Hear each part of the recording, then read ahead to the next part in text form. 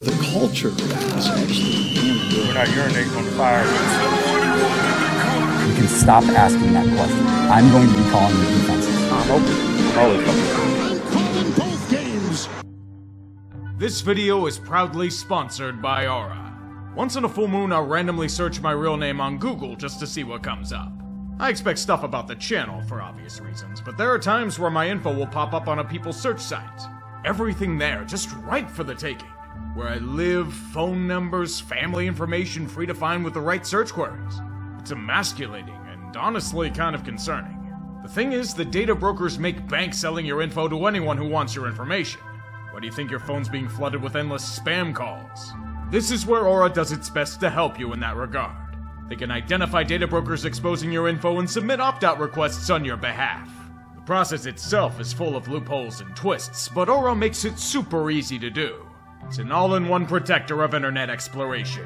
Parental controls, antivirus, VPN, password management, identity theft insurance, and more, all at one affordable price. So it's an easy decision. Risk your information being available for the taking or go to aura.com/utree to start your 2-week free trial. Information protection is paramount, and Aura does its best to help me out when I need it. Now on to the video. You should know that no matter what teams they put on Thursday Night Football, it will be a terrible game. Even the ugly, brutal powers of the AFC North will be no match for what's on display here. Folks, this is what we call an injury bowl. Most players worth watching will deal with some form of ailment. In the case of Mark Andrews, an injury for the remainder of the season. Baltimore would use their balanced attack to pull away in the end to make this a lopsided contest, but there's a very good reason for it. Joe Burrow's wrist died along with Cincy, thus proving that we can have no nice things in this league. Jake Browning had thrown only one pass before this moment, their opponent all but wins by default. As the Ravens hunt for any remaining survivors on the Gus Bus, Logan Wilson will be playing a new game in the next night or two. Escape from Baltimore. After injuring 3 key players by playing football, the city will have him drawn and quartered if they find him. If only the loss were the worst thing the Bengals suffered this past week. When Joe Burrow started clenching his wrist, it was panicking time. With the calf injury that was ailing him, and him finally managing to get close to his true ability these past few weeks, things seemed to be looking up. Then came Baltimore. The moment he was unable to grip a football on the sideline, I knew shit was dire. Cincinnati, meet your worst-case scenario. A season-ending wrist injury for Joe. A year of struggle and strife now turns into outright suffering. With Burrow not being on the injury report despite having a brace off the team plane, nothing else needs to be said. The Bengals needed Joe badly, and their future is now in the hands of Jake Browning, who will be making his first career start next week. Considering how it went against Baltimore, I'm gonna say this in the nicest way I possibly can. Cincy, you're fucked. Tennessee is dying. They have been for quite a bit, scrounging for scraps of life support while their opponents kick them into the dirt whenever they try to move. In the harsh climate of Duval, the Titans were stripped bare and left to rot. Only the unforgiving sun beating down on them until they are slowly sapped of their remaining life. Any chance of escape fumbled upon them. Jacksonville merely drives away from the scene, satisfied with a win and a job well done. Tennessee can only stare into the abyss of the sun, eventually becoming delirious due to dehydration. They see fat guy touchdowns by Jeffrey Simmons in a fever dream. It's the only thing they'll want to remember from this beatdown. Probably the easiest win the Jags will have all year, if we're being honest. All you need to know about this game is that the Panthers were preparing to go into a silent count due to being flooded by Cowboys fans. The Panthers were at home this week. Frank Reich, moving deck chairs around a sinking ship, has taken over play calling duty again. It's a fucking shit pile over there. Watching this group flop around like a fish out of water is great comedy for the rest of us. Meet the Panthers, where actual points are scored on offense, then immediately followed by a kickoff out of bounds, where great third down stops are undone by unnecessary roughness penalties. 3 times in the first half, twice on one damn drive, where Bryce Young is sentenced to die behind whatever the fuck this is supposed to be. Under this shit show, Dallas merely had to exist and they would thrive. A standard cowboy meal of feasting on a shitty opponent. The only thing cooking in Charlotte is another pick 6 by Deron Bland. Hearing from Chicago is endless celebration, as a #1 pick is all but theirs. Again. Despite the major changes that take place in the world, some things always stay the same. Every Sunday at FedEx Field, the only joy and hope will be in the opposition's fan base. Did someone forget to tell the commies that the New York Giants offense is the equivalent of a pearl mixed in baby puke? Tommy DeVito was probably training to be a plumber or a made man a few weeks ago, and now he's dicing the secondary too? You're letting that guy guide the G-Men to a great performance against you? What happened to team pride? What happened to pass coverage? What the hell happened to your offense? Like most times, if you have a struggling unit, all you have to do is play Washington. You'll thrive against them. 6 turnovers made them look to be the world beaters they were last year. The only production in DC is an outright embarrassment and unofficial shutdown. A group that sacked DeVito 9 times on the day and still lost by double digits. The fair on Del Rio can't be long for this franchise, right? With how horrible they played against the glorified MAC team, they're instant lolcows of the week. As New York trolls them relentlessly, there was no hot water in the locker room. But the commies couldn't even shower off the humiliation afterward. Well, something smells foul in Washington, alright. Raiders' miracle run continue against a non-New Jersey team? That is the real question moving forward. Should I say the real question is if Miami can manage to get their shit together? Even after a week off, they just look unbelievably sloppy. Inconsistency, the name of the game on the offensive side of the ball. Great throws to Tyreek Hill followed up by fumbles on runs by Tua. Deep drives to the red zone undone by stalling out at the 1-yard line. Countered with another impressive drive and touchdown to Salvon Ahmed, and then countered again with another fumble. An arm punt by Tua to start the second half of play. Shanked field goals. Over 400 yards of offense mean nothing if you go 3 for 11 on 3rd down. The Raiders have a legitimate chance to steal this game away. And it's somehow being stopped by the Dolphins' defense. Odd because Aiden O'Connell takes 1 step forward and about 2 back with bad interceptions. The Dolphin offense is surprisingly sluggish for the rest of the game because their opponent is playing their hearts out. But a 7-point lead seems insurmountable to Las Vegas. AOC and Josh Jacobs can do nothing against this defense. The Raiders in general can't. Every shot they have is undone on 4th down, stuffed by a Dolphins team desperate to win. Yet they keep getting chances. And since they're only down by 7, tension fills the air in Miami. Good time, going deep, looking for Tucker, intercepted! Another one for Ramsey! Who knew that the Dolphins defense could bail out a bad game by the offense? That's a nice Uno reverse card this time around. Sorry, Las Vegas, you fought hard, but you just didn't have enough power to overcome your opponent. It happens. Better luck next time. A battle of 2 hot tanks turns into an exciting matchup, where Dazzle and Flair are showcased at the quarterback position. Kyler Murray versus CJ Stroud in a fight to the death. That alone makes it a must-watch game. And it honestly felt strange. Not in the ways that CJ Stroud flashed his incredible promise in the first half of play. Not in Arizona doing their best to keep up with the Texans, but in how sluggish things felt after the first half. It may be 21-10 Houston. CJ might be making magic happen with Tank Dell before halftime, but Houston's unable to adjust to the Cardinals afterwards. Their offense just dies on arrival, and in inexplicable ways as well. Kyler's ability is showcased as well with a touchdown to put it to a 5-point game, and it turns into a battle of defense. Whether that's due to the Texans buckling down with quality play calling or the Cardinals getting greedy and choosing not to take the points is to be determined. Even on muffed punts, Arizona looks rough, but then CJ lets it rip right into the hands of a defender on 2 consecutive drives. He must be making up for lost time or something. You figured the Cards would take this one, right? That be no. Houston's defense holds firm, and despite an abnormal performance from Stroud, this game proved that the Texans defending 11 can take a game on their own. Yes, it is Arizona, I get it, but progress is progress. Houston's in playoff contention now. That is not a joke.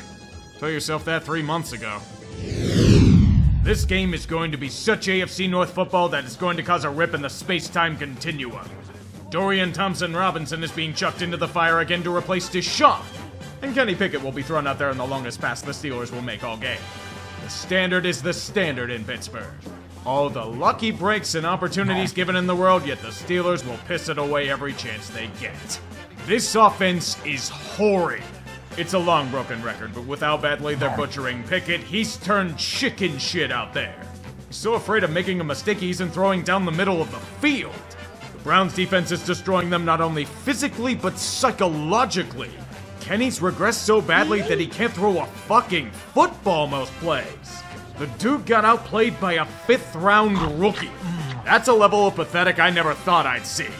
The only offensive production on the game for Pittsburgh were splash plays by Jalen Warren. Make that guy the offensive coordinator. He's the only one doing a fucking thing on that side of the ball. And he's still getting less touches than Najee. Yet somehow, this is still a game because the Browns' offense is wrecked by injury and DTR can't solve the Steelers' defense or receiver drops. Cleveland then remembers what's led them to wins in the past, becoming the Steelers. They must rely on the bullshit to get them to victory.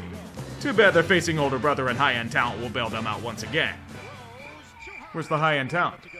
Steelers, why are you letting DTR face a prevent defense? The high-end talent wasn't supposed to be for the Browns. Why are they so easily getting into field goal range? I was told there'd be endless bullshit for Pittsburgh. Why has Cleveland won the game? Why are they the ones that are 7-3? Where is the Tomlin sorcery I was promised? Figures they deflate me like this. The Steelers have to do something about how horrible their offense is. You can't simply rely on the defense making endless splash plays to win football games. Matt Canada is running a middle school offense and lacks anything resembling talent or expertise. The fans have been calling for his head since last year. Fire Canada chants have been occurring at hockey games. And we all knew it was a mistake to bring him back. Pickett has straight up regressed into nothing as of late. The position players are getting outright pissed. Deontay's accosting coaches on the sidelines. Pittsburgh and firing coaches go together like holy water and a demon, but even they couldn't let this go on. Matt Canada has been delivered his pink slip on a failed pre-snap motion. Can't believe they actually did it. The Steelers fired a coach. The last one I can remember actually being fired was Tim Lewis, almost 20 years ago. To find a coaching change in the middle of the year, you have to go back to 1941. The last time this happened, the Japanese had yet to attack Pearl Harbor. A true Thanksgiving miracle. I know it's probably going to do little for the offense, just let me have this. I need false hope. Panic time for both franchises. Two teams with higher aspirations than sub-500 play trying to recover from agonizing losses last week. Someone forgot to tell the Chargers to stop the agony. Any chance at success dropped like a multitude of passes. Dead serious, the receivers can't stop dropping fucking passes. It's cost them at least 7 points in the first quarter and allows Green Bay even a chance at glory. Jaden Reed will take that swinging door and run uncontested for an easy touchdown. You'd say that Joey Bosa would help out here, but more pain in Charger land. He was carted off with a foot injury. The way he was reacting, it might be long-term. Not to worry, though. Herbert will save his team like he always does, if only because a receiver of his can catch the ball for once. Begin the sheer brutality, where both offenses do everything in their power to stumble and bumble upon themselves. The Packers are absolutely beatable, but the Chargers keep self-destructing in the red zone. Keenan Allen is supposed to be sure-handed. Not in this drop for an easy touchdown, he ain't. Austin Eckler doesn't fumble the ball often? Good to know he fumbled near the fucking goal line in typical San Diego fashion. Points squandered at every turn. And all the Bolts can do is play catch-up with a touchdown. I'm honestly more stunned Keenan Allen caught a football for once. But it's here where that vaunted Charger defense comes to play. They allow Jordan Love to channel the spirit of Favre and Rodgers before him. Romeo Doubs jumps up and steals the lead away with a deep touchdown. The first 300-yard performance of his career, Lambeau celebrates along with him. Liquid LA responds with a coup de grace. Herbert, there's the pump. Johnston can't pull it in! Somehow I'm unsurprised when the Chargers keep shitting the bed like this. It's repeated nearly every week. Justin Herbert is the only thing keeping them afloat. The rest of the team breaks down and people somehow blame Herbert for it. Green Bay wins mostly because the Chargers chargered as always. 5 of their 6 losses within 3 points. The definition of pain. Soon enough, Brandon Staley's about to explode. You can stop asking that question, okay? I'm going to be calling the defenses, okay? So we're clear. So you don't have to ask that again. And hopefully you'll be calling an unemployment office in a few weeks as well. Chicago's last shred of hope is returning for one last gasp at relevance. Unit ready. Justin Fields is back from his thumb injury.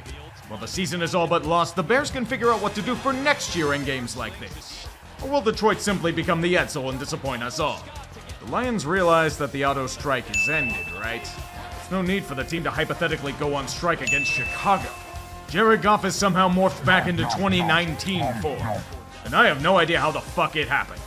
It takes a special kind of bad to make the Bears look competent, and the Lions are turning it into a reality. They're doing the classic play down to competition trope at Ford Field with a 4-turnover day. It's a rare sight for Detroit these days, but there's always a time for a throwback. And the unbelievable is happening. Ooh, the Bears are up by 12 with 4 minutes left. An upset is within their grasp. They're a bad team, but there's no way they choke this away, right? They choked. Of course. Bears fans talked all that shit in the preseason about this team. Detroit didn't even show up until the final 3 minutes and still managed to bullshit out a win. Lions fans, it was ugly, but you can wake up. Incompetence can be escaped. And the reward is being 8-2 for the first time since JFK was president. I wouldn't recommend making this a trend. Against most other teams, Detroit loses by 20. Learn how to tackle someone in the open field, and maybe then I'll stop wondering if I have doubts about you or not. San Francisco is on a revenge tour after suffering a few humiliating losses over the past month or so. Who's the first victim of their wrath on the docket? Tampa Bay. Sorry, Bucks, you picked the short straw of the bunch. The Niners are going to make you try and outgun them in an arms race, and you're a few weapons short of an arsenal. It was going to be a near impossible task to win any way you looked at it. But with a healthy 49er offense, that secondary of yours is not only going to get battered, it will fall apart. Brock Purdy's back to making incisions against blown coverages aplenty all game long. Baker tries, but he can't power through. San Francisco wins easily and retakes a 1-game lead on their division. It's good to bounce back to old form. Nothing against you, Tampa, it just happens. You'll have other chances. There's some great news for Buffalo coming up. Despite how rough they've looked over a good bit of time, they have the perfect antidote for their woes. They get to play the New York Jets at home. With this fortuitous fortune in their affairs, the Bills can rehabilitate their image. They can take it easy and pick apart their opponent's stout defense slowly but surely over time. All the Bills D has to do is let the Jets keep tripping over themselves. It's so fucking bad, my dudes. Zach Wilson has gone from absolute crap to somehow even worse. This guy's a deer in headlights behind this trash heap of an O-line. He literally can't throw a football anymore. The fucking punter threw with more authority and precision than he did. With every Bills possession ripping apart the defense, Wilson offers absolutely no confidence since he nor Hackett have an answer for it. There wasn't much hope left, but this may be rock bottom for his career. Zach wasn't just benched in the third quarter, he was replaced by a guy who's known for holding a clipboard and looking professional. Tim Boyle. Fucking hell.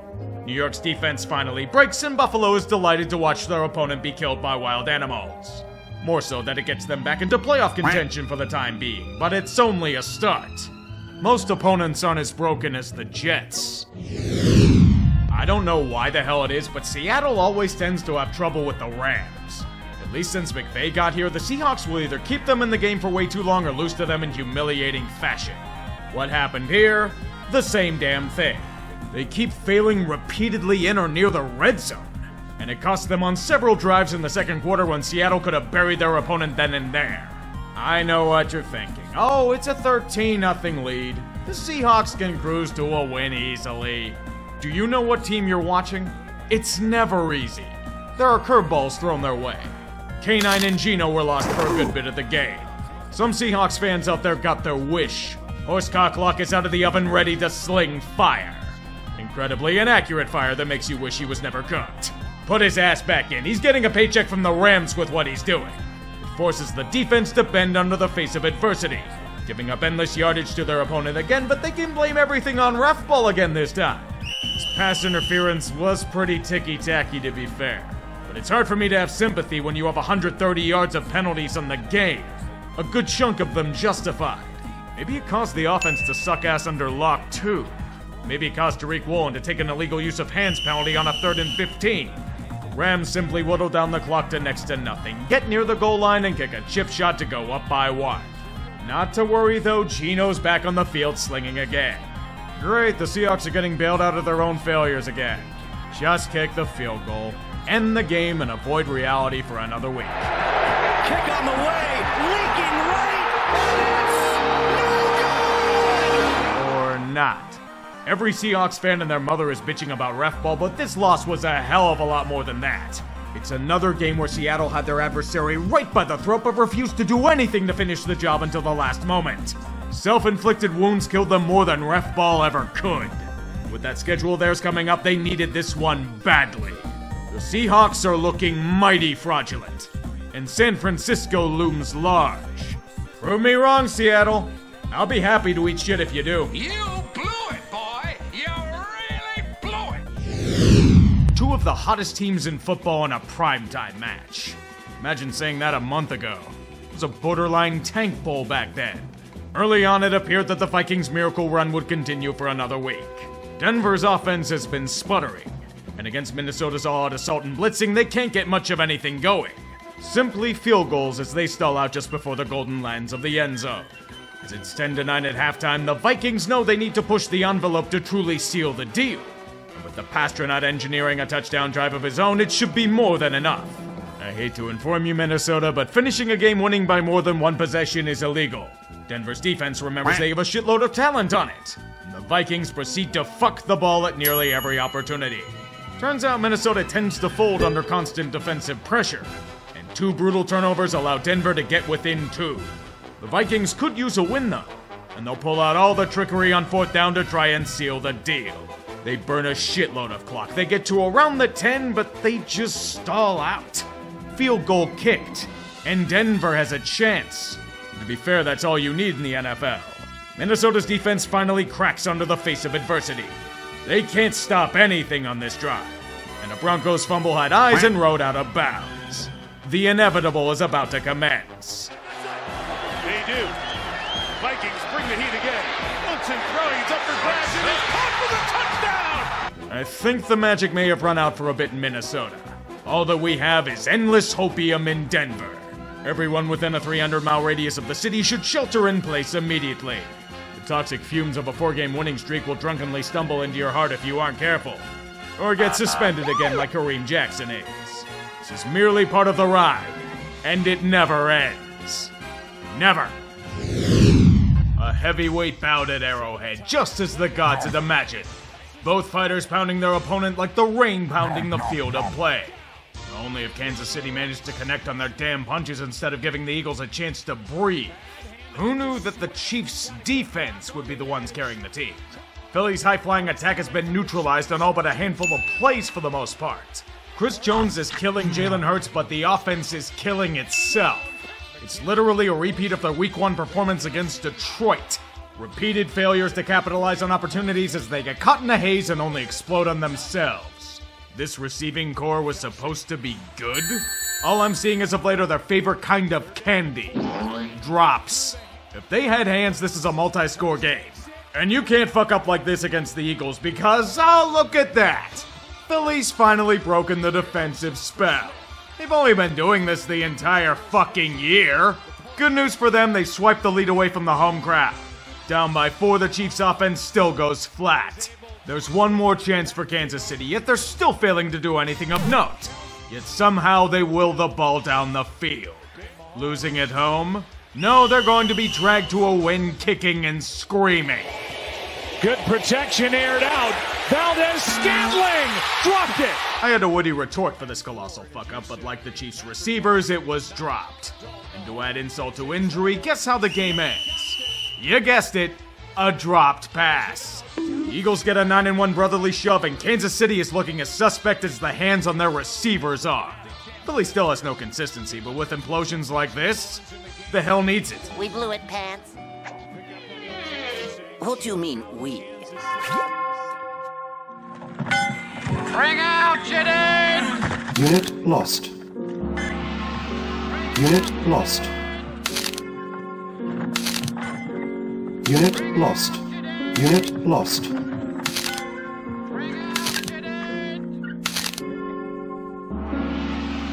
Unit lost. Unit lost.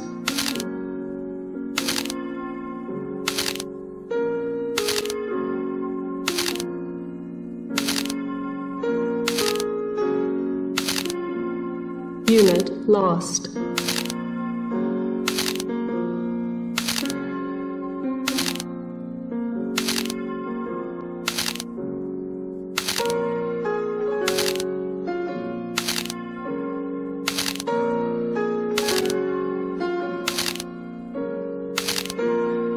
Unit lost.